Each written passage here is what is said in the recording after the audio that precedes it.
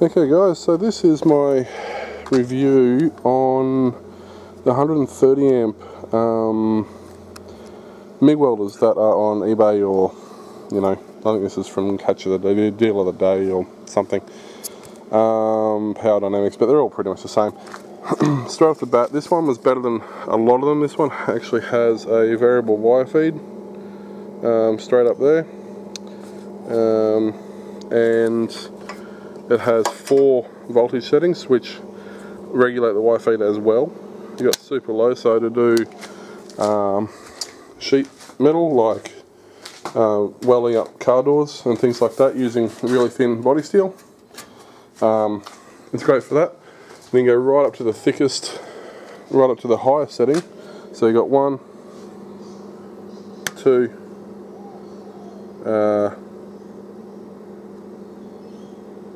how does it work? 1, 2, 3, and 4. Yeah. So you go on 4, which is your highest setting, and it'll quite easily do this 8mm stuff, as you can see from, if you've watched my other videos on this car, roll cages and things like that. Ignore the welding. That's just my bad welding. It's not the welder's fault. It's not the welder's fault. I can't weld. But yeah, so you can see you're right down, like even this really thin mesh. You know, this still does a good job on that. Even this super thin. This is just gal tin, like, you know, tin can tin thickness, and it still does a pretty decent job on that. Water pipe, hardened water pipe, even on gal fittings.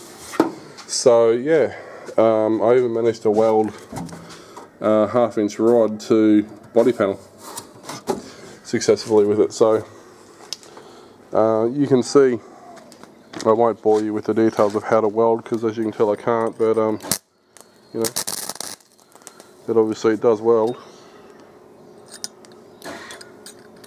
I'm just about out of wire too, actually. The tips it actually comes with a couple of replacement tips. They're a standard size, which is good because some of them aren't, but these ones are actually a standard size, so they're quite easy. I've got 6, 8, 0.6, 0.8 and 0.9mm tips here. That's the bag that came with the plasma cutter, so it's handy for all that sort of stuff. It comes with, I probably should have got this beforehand. I'll see if I can quickly find it. It comes with something resembling a welding helmet, and I say resembling a welding helmet because that's about all it does, and something resembling a wire brush that's kind of like 4 strands of wire, and this little tiny, it's a plastic handle thing, I probably can't find it now. It's got like 4 strands of wire for the wire brush, and it's got this little tiny metal nib on it, about the size of that actually. It's supposed to be a hammer. This is the welding helmet it comes with. It's not, I mean, yeah. See where they've put those 2 bars? Well, guess where they go when you put it over your eyes? Yeah, so that was what I thought. The one thing I do like about it, actually the camera fits in here perfectly. So, where's the sun? I'll see if I can get to the sun and show you. It is legitimately dark enough, so you can use it perfectly fine as a welding helmet. So there's the sun there, so you can see it's it is dark enough. Yeah, it's just really awkward. As I said, it's good for using for the camera because it'll sit, because it's square, it sits down, you can put the camera in it. It's handy for a second person, obviously, or if it's something up out of the way, you need to get in there. Other than that, a normal manual helmet, of course you guys know all this stuff, but you know, the good old-fashioned $20 super cheap helmets are every bit better. I've got one of the when they came on sale, like 80 bucks or something at Repco, one of the electronic ones that you put at you get the solar panels on there and it auto darkens, which I can't always use, because if I'm, say for example, the shed's quite dark, if I'm welding in there, this won't work, it's not bright enough. I need to use my manual one, so I guess different helmets for different occasions. The clamp is reasonable. It's not great. I mean, you can see it's starting to bend now. But if you look, that's the original wire that came with it. That was a 5 kilo spool. So that spool is empty. It's done a lot of work. I mean, I'll change it out, absolutely, for the sake of a few dollars, but it's not too bad. The grip is really nice and comfy. Trigger is really responsive. It's actually got somewhere to hang, which is handy.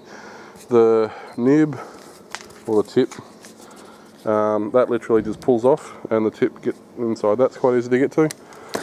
The top locks down. Obviously, you've got the adjustable tension there for how tight you want to feed the wire through. You need it cranked down pretty tight with these cables because they do twist up and they're not great. But it has jammed up on me a couple of times, but it's been pretty good. It's got a nice long lead. The extension lead on this thing is 2 meters, which for a cheap welder is pretty decent. It doesn't come with any instructions or anything like that, which is kind of neat. Oh, here it is here. Here's the welding hammer, or whatever you want to call it. You can see it's got like 15 brushes on there in this thing. So yeah, that's not. Go and buy one of these. Go and buy a wire brush and one of these. I got this on deal of the day for 169 bucks, I think it was. Now it supposedly has I think it's a 15-minute duty cycle, 15 minutes on, 15 minutes off, but I've welded on flat out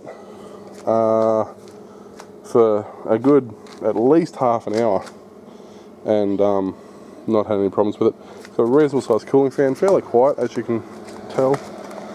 Here I'm tripping over the power leads. You know, it blows through that way. It's got a fairly big fan, it's a metal blade fan.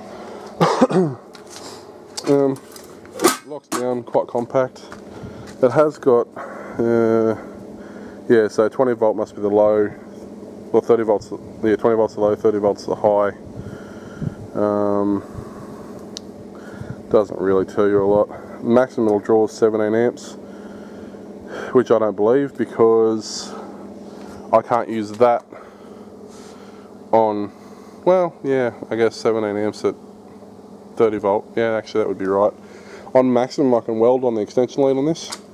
My stick welder, even on minimum, I can't weld, even if I plug it into the house because I've got such shitty power here.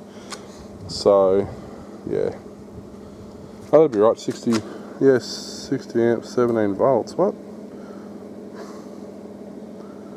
Isn't it? 120 amp, okay. Wait, what? But it says 30 volt, I don't know. Yeah, 35% cycle. So it's 3.5 minutes in every 10 supposedly, but it runs for a lot longer than that. It's got a pretty big fan in it. But yeah, for the price I've been quite happy with it. I can't really fault it. My welding is the biggest problem with it, it's not the machine. So yeah, if you're looking at a cheap MIG that'll do 90% of the things you want it to do for the average backyard person, grab one of these.